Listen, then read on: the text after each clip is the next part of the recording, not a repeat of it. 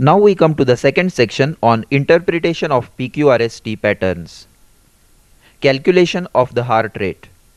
The heart rate is calculated by measuring the number of small squares between two successive R waves.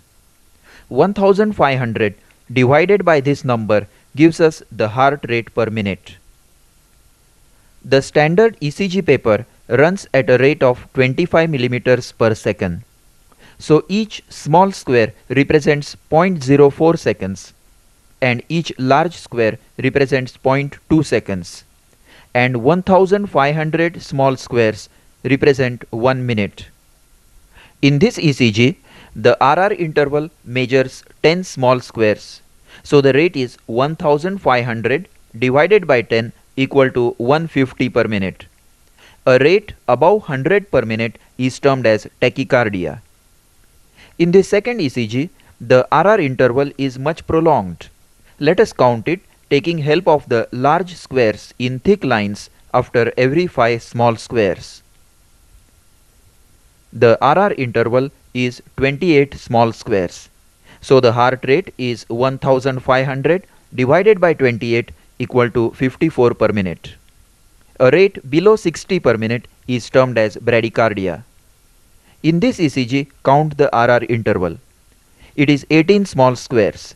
So the rate is 84 per minute, that is within normal range. So normally the RR interval should be between 15 to 25 small squares or 60 to 100 per minute. Now in this ECG, the rhythm is irregular. Each RR interval is different.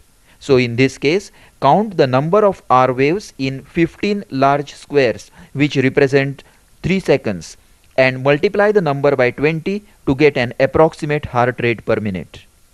This tracing shows 5 R waves in 15 large squares. So the rate is about 100 per minute. So before heart rate is calculated, see whether the rhythm is regular. We must also remember that RR interval actually measures the ventricular rate. In total heart block, where P waves do not correspond with the QRS complexes, the atrial rate should be calculated separately by measuring the number of small squares between two P waves and dividing 1500 by this number. In this tracing, the PP interval is 15 small squares and the RR interval is 50 small squares. So the atrial rate is 100 per minute while ventricular rate is 30 per minute. Clinically, what we count by palpating the pulse is ventricular rate. Atrial rate can be seen only on ECG. Axis deviation. To look for deviation of electrical axis of heart, we must study leads 1 and 3. Normally, QRS complexes are predominantly upwards in both these leads. In left axis deviation, there is a prominent R wave in lead 1 and a prominent negative deflection either Q or S in lead 3. In right axis deviation, there is a prominent negative deflection in lead 1 and a prominent R wave in lead 3. To avoid confusion, remember a simple mnemonic: left leaves and right reaches. Imagine lead 1 above and lead 3 below. The QRS complexes seem to leave one another in left axis deviation, that is left leaves, and QRS complexes seem to reach each other in right axis deviation, that is right reaches. This ECG shows left axis deviation.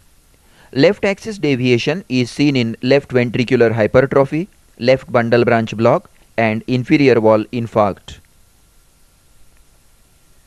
This ECG shows right axis deviation.